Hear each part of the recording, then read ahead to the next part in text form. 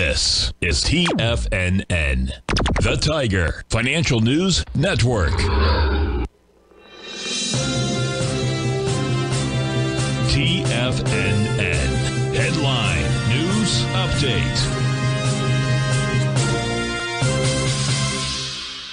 Good morning, everybody. I'm Tommy O'Brien, coming to you live from TFNN, 10 a.m. Eastern Time, 30 minutes into the trading day, and we got markets accelerating off the open. Seems to be the trend recently, right? I mean, look at all these accelerations, man. We accelerate higher pre-market, we sell lower into the day as the opening bell.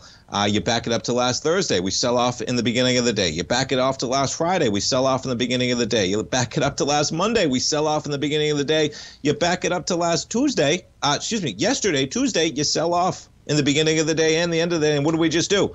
We sold off. But guess what? We've gotten enough rallies, okay, that we are at the same exact price point as we were at Wednesday morning pre-market. Isn't that amazing?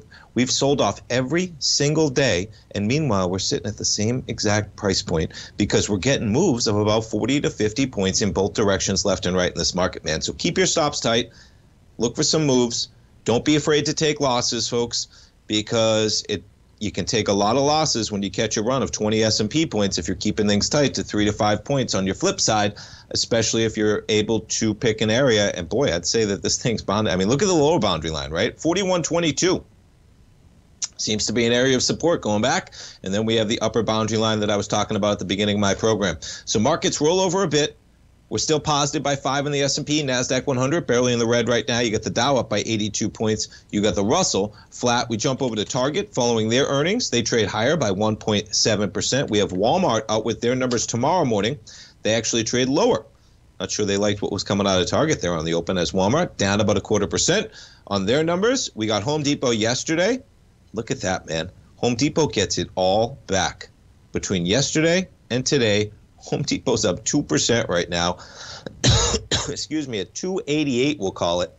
As I mentioned, man, 48 hours ago, Monday, the last thing we knew was Home Depot for the fiscal year was going to have sales that were basically flat. On their earnings Tuesday morning, they said they're going to be down fiscal year 2 to 5%, man, and they shake it off in a big way. We got Lowe's next week with their numbers. Lowe's up 1.3% today.